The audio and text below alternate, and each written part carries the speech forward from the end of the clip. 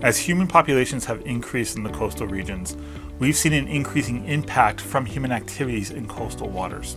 A lot of the problem on Cape Cod is we're putting too much nitrogen into the coastal waters. As this nitrogen enters the landscape from your septic fields, from a wastewater treatment plant, from the fertilizer you put on your lawn, from the golf course next door, it is quickly mobilized in the form of something we call nitrate through the groundwater system and ultimately ends up in the coastal ocean. Once that nitrogen hits the coastal ocean and comes back out into the waters, just as it stimulated the plant growth on your lawn, it will stimulate the plant growth in the coastal waters. Plants in the coastal waters are small microscopic organisms, but you've seen them.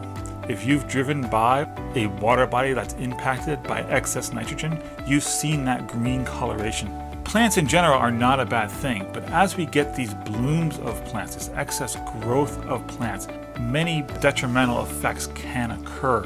When these plants die off, as they do naturally, they're going to start falling to the sediment and being consumed by other organisms in the water column.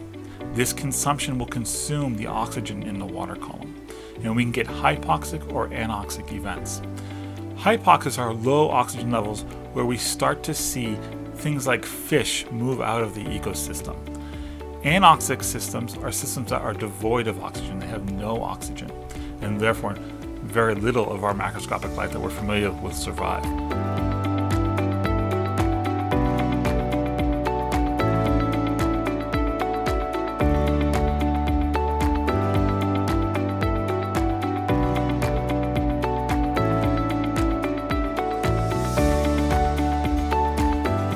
Oysters can be part of the solution because when excess nitrogen enters coastal waters, it fuels the growth of microorganisms that can utilize this nitrogen for their own growth. And this often creates huge blooms of microbes that make coastal waters cloudy. Oysters are really efficient filter feeders on such plankton, and by consuming large fractions of this plankton, they can convert that nitrogen stored in the bloom organisms to oyster biomass, to oyster tissue. So when the oysters are removed from the ecosystem for human consumption by the farmers or by community shellfishers, this removes the nitrogen stored in the oyster biomass from the ecosystem.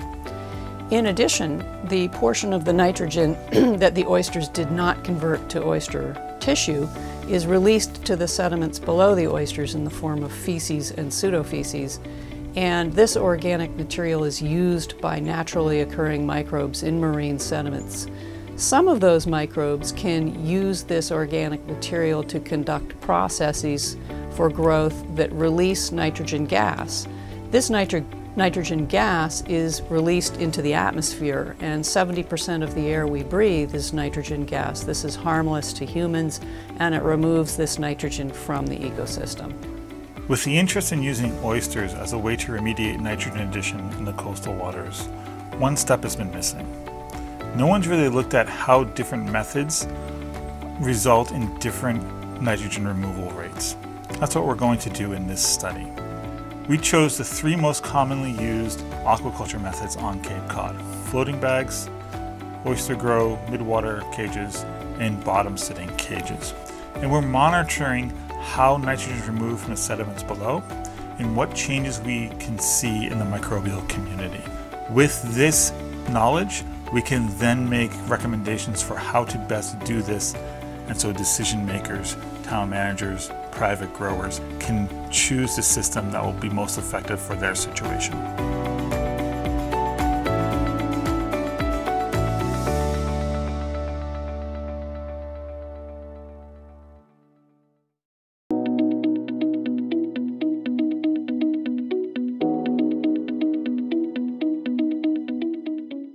You know, the marine waters of Cape Cod are sort of like part of the lifeblood of the region. Just the culture of shellfishing on Cape Cod, eating shellfish, this is also part of how it sort of fits in to the community legacy.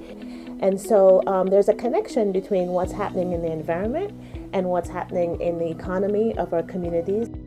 It's what helps to drive the tourism economy. It's why people come here and visit. It's why they love the beaches. There's also a connection between people who have lived here year-round and have seen a decline in their backyard. Given that this has become such a pressing problem, now we've turned our attention to not just describing the problem, we're trying to figure out how do we solve it. And solving it is going to be an expensive matter. And so many communities are really interested in looking at the role that shellfish aquaculture can play, because the organisms can help to filter out pollutants and help clean up the water.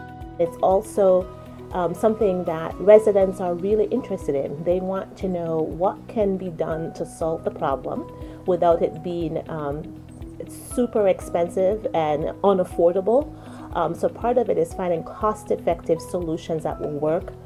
What we're trying to really understand is where is it most appropriate to use this particular option to address our water quality problems, because it's not going to solve everything we need to happen, but it definitely is going to be a part of the solution.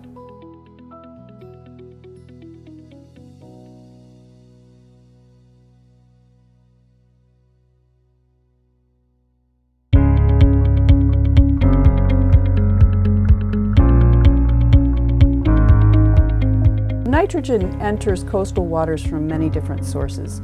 One of the primary sources is through leaching of nitrogen in septics from household septic systems in coastal zones, which travels through the groundwater into our coastal waters. What we do in the coastal terrain directly impacts the water quality of our coastal zone due to these tight land water connections that exist, and what we do around our homes in coastal areas really matters.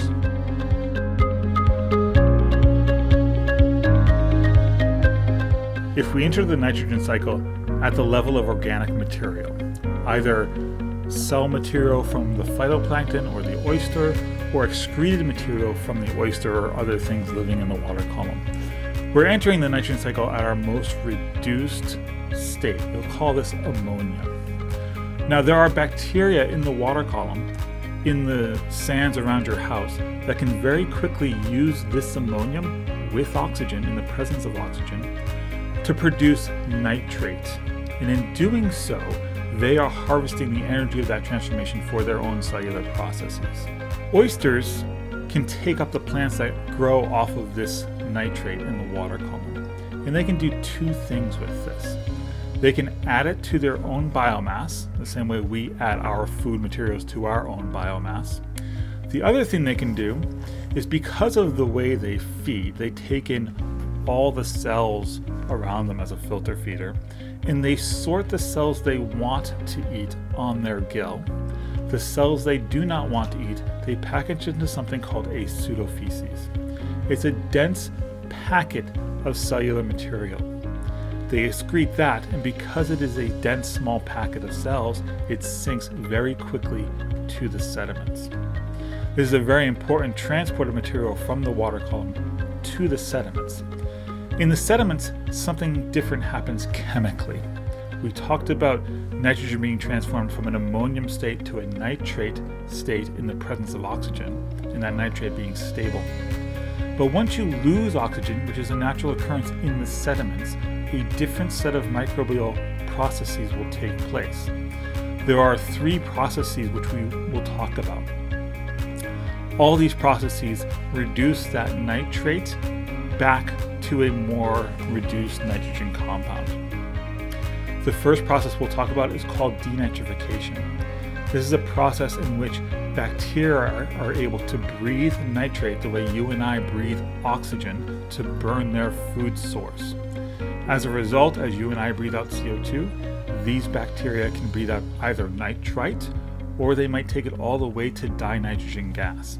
Dinitrogen gas is the end goal we want for this remediation process, because that's the same nitrogen we have in the atmosphere all around us. The second process is a somewhat competing process with denitrification, but it competes at the nitrite level. Nitrite levels are not high in the environment, but that doesn't mean that the nitrate is not available. It's just moved through very quickly. This process is called anammox. Anammox combines some reduced nitrogen in the form of ammonia, so what's raining down from the oysters, with the nitrite that's available from the partial respiration of the organic material. It too will produce dinitrogen gas, and the organisms that do this will harvest the energy for cellular processes. The third process is called distillatory reduction of nitrate to ammonia. This competes with denitrification for that nitrate source. And what these organisms do is they convert the nitrate back to ammonium in an anaerobic setting, in a setting without oxygen. This does not remove nitrogen from the system, it just moves it to a different pool. That nitrogen is still stuck in the sediment column, at least temporarily. It is not removing nitrogen to gaseous nitrogen, but it's an important process that we must consider. As oysters process the plant material in the water column, and they excrete organic nitrogen, or they produce these pseudofeces and shuttle organic material to the sediments into the anaerobic zone, where bacteria can take over and remineralize this nitrogen back to gaseous nitrogen. We want to understand how these three systems affect the net nitrogen removal, and by which of these three processes they might be doing it.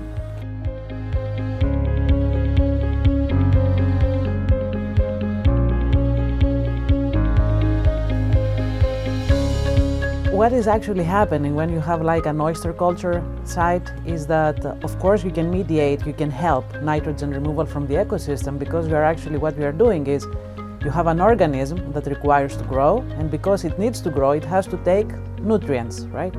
So these nutrients can be incorporated in the biomass, meaning in the oyster itself as the organism. So by harvesting the oyster, you are actually harvesting the nutrients that they are inside the water. However, if you have an oyster culture site, even after you remove the oysters, it's like you trained your bacteria that they are in the sediments to work faster when they see nitrates coming. So this effect is a long-term effect, because let's say it's triggered from the oysters, but it can continue happening after you remove the oysters from the site.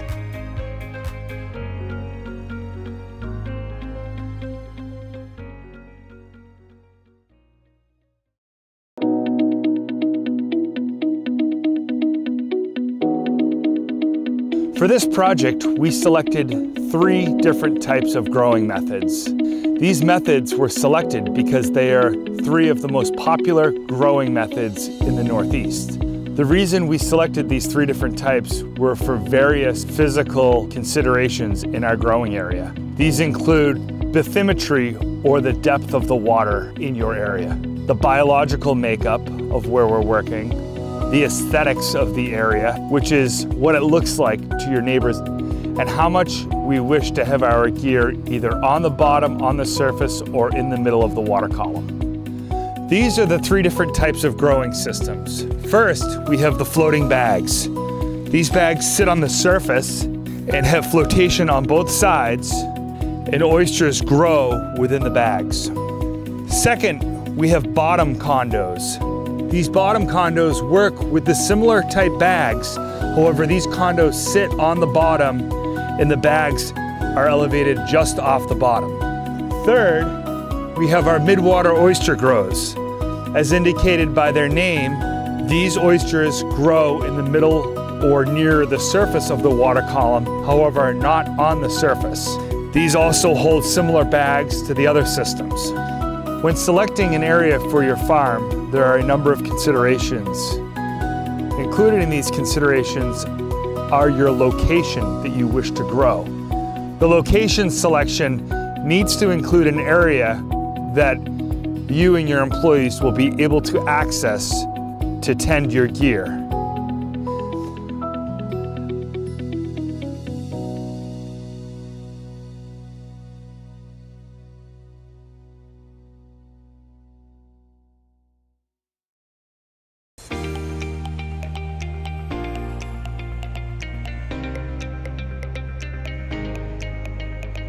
These are floating bags. These are the lightest of all the systems. These bags easily come apart, the tops remove, and shellfish are able to be placed inside the bag for growth. Each bag has a clip end and a loop end. The clip end from one bag attaches to the loop end of the next bag to form a string of bags. Strings of bags are attached into buoyed main lines, which rise and fall with the tide. To perform maintenance, the bags are flipped over such that each previously submerged side of each bag is out of the water. The floating bag system can be installed in many physical environments, as water depth and substrate composition are not primary considerations for installation. Because the floating bag system does not utilize gear in contact with the substrate, it may be more desirable for permitting. Installation and maintenance on this system is the least labor-intensive and time-consuming. Floating bags are the least expensive growing method of the systems utilized in this study. In the floating bag system, all gear is visible on the surface, which may not be a desired aesthetic. The floating bag system is vulnerable to damage from high-velocity environments, including storms and high winds. This system is also labor-intensive to build, and there are currently no ready-made options for purchase. Floating bags have their advantages and disadvantages, and they are one of the systems that we used in our study.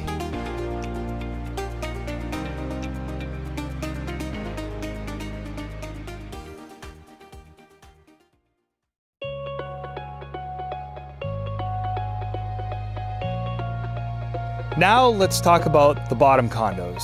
The bottom condos hold 6 or in some cases 9 individual bags. These actually do not sit like this in the water. They sit on these individual feet. Let's lay them down so you can see how they sit on the bottom.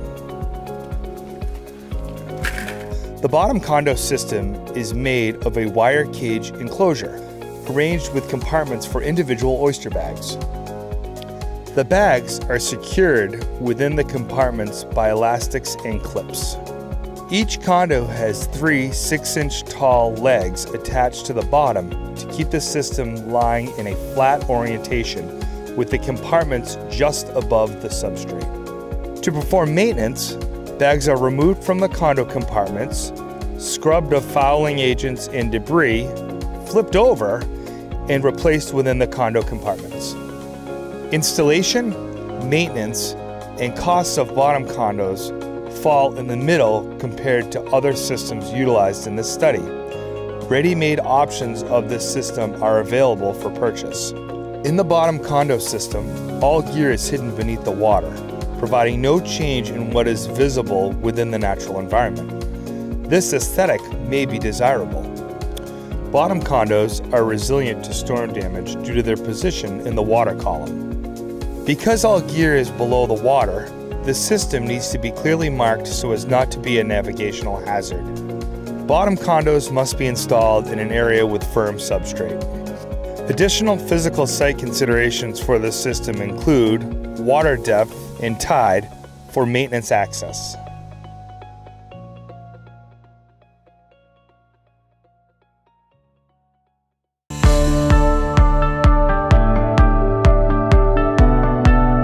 Here are the midwater oyster grows. These grows also hold either 6 or 9 bags. On the tops of these systems, when they sit in the water, are flotation to allow the system to be suspended off the bottom. The individual bags are held in the system behind a door. Some people get confused and think that the floats are located on the bottom of the system. When these systems are filled with oysters, the floats actually sit on the surface on the top. This is how they sit in the water. To perform maintenance, the oyster grow is flipped, so that flotation is on the surface of the water and cage compartments are out of the water. Bags are then removed from the condo compartments, scrubbed of fouling agents and debris, flipped over, and replaced within the condo compartments. Finally, the cage is replaced, suspended in the water column. In the midwater oyster growth system, most gear is hidden beneath the water, providing little change to the aesthetic of the natural environment. Because the oyster growth system does not utilize gear in contact with the substrate, it may be more desirable for permitting. Ready-made options of this system are available for purchase. Oyster grows must be installed in an area with a minimum water depth to suspend the cage structure, keeping the system above the substrate on low tides. A series of oyster grows can be vulnerable to damage from high velocity environments, including storms with high winds. Maintenance on the system is the most labor-intensive and time-consuming of the systems utilized in this study, with the larger and heavier oysters being more cumbersome to tend. Oyster grows are the most expensive growing method of the systems utilized in this study.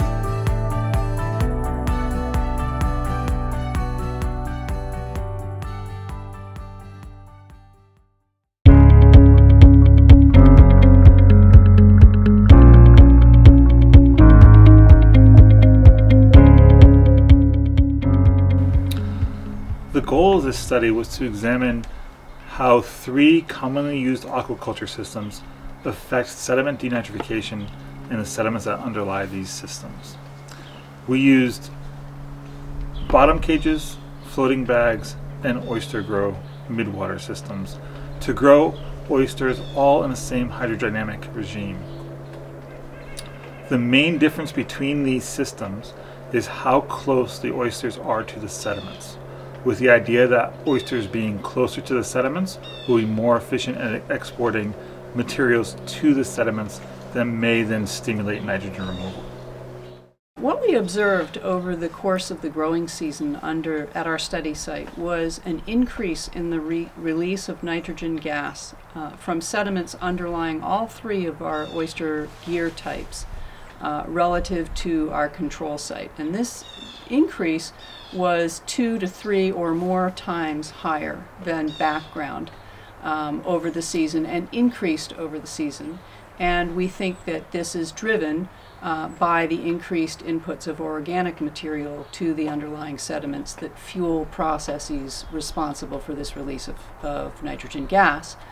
And our observations of increased production of nitrogen gas are consistent with what we saw in the molecular data when we looked at the pool of RNA extracted from the same sediments. And RNA is a molecule that tells us what genes are being expressed. And expression of a gene is the first step an organism takes towards that process. So if you detect expression of a particular gene, as we did detect increased expression of genes involved, for instance, in the pathway for denitrification and to a lesser extent the process of anaerobic ammonia oxidation, or what's called anammox. If you detect this increased expression, that's an indication that the organisms are ramping up these processes, and this is consistent with what we saw in the evolution of nitrogen gas. It's important to note that our data allows us to estimate the amount of added nitrogen that can be removed via microbial processes in the sediments. But our data is only for the growing season at our farm site. So our projections are based just on the time frame when the oysters are installed at the site. But the biodeposits, the feces and pseudofeces, the organic material that accumulates under these farms, some of it remains after the aquaculture site is removed at the end of the growing season. And so the benefits may be actually slightly greater than what we are projecting, because these inputs continue to stimulate these processes for an unknown amount of time into the fall and perhaps the winter. As the aquaculture season progressed, we also started to notice expression of genes for processes that may compete with the beneficial processes that we're interested in, like denitrification and anammox. We saw increased expression of genes for processes that may compete with those processes for the nitrate, that may actually depress the possible gains that one might get by having an aquaculture site in place. And one of these processes is DNRA, or dissimilatory nitrate reduction to ammonia. And this process effectively retains nitrogen in the system in the form of ammonia instead of releasing it as nitrogen gas. So we saw this particularly under our bottom cage equipment toward the end of our growing season. And so the take home from this is that if we are interested in realizing gains in nitrogen removal with our aquaculture system, then we should pay attention to what's going on in the sediments under these sites, particularly with the bottom cage gear, because we may start to favor some of these other processes that may depress the possible gains that you can see. That said, even under the bottom cages, nitrogen production increased steadily over the aquaculture season. But it may actually have been greater had DNRA not been a process that became active. It is important to have in mind that all the chemical cycles that they happen in the sediments. They are not independent. They usually, one can influence another one, or they can crosstalk, or they can have a common ground. So this is important also in oyster cultures, because the nitrogen removal process and the nitrogen cycle is very much affected from the presence of sulfur cycle also in the sediments. That said, when the amount of organic matter or the amount of nutrients increase in a sediment, the possibility of ending up with anoxic conditions, meaning no oxygen at all, or conditions that they can lead you to slightly acidic situations like hydrogen sulfide being present in the sediment, this is something that can have an immediate effect on the processes of nitrogen removal processes in the sediments. The presence of hydrogen sulfide in the sediment, what it creates is benefits nitrogen retention process, meaning that instead of removing nitrogen via aquaculture, you can actually go to the completely opposite way, like retaining nitrogen in the ecosystem. So that's the reason why we have to be really careful in these cases. So presence of hydrogen sulfide can create a big cost, let's say in the nitrogen removal underneath the sediment. What we actually saw that it was really interesting in terms of processes is that the floating type gears that we used, the floating bags and the oyster grow, that means efficiently they were providing oxygen, they were circulated oxygen in the sediments underneath the treatment, which means that eliminated the possibility of have strictly anaerobic conditions and hence presence of hydrogen sulfide in high levels that can create any problem with nitrogen removal processes. So this was for us this was very interesting, because we observed this let's say phenomenon for 2 sequential years.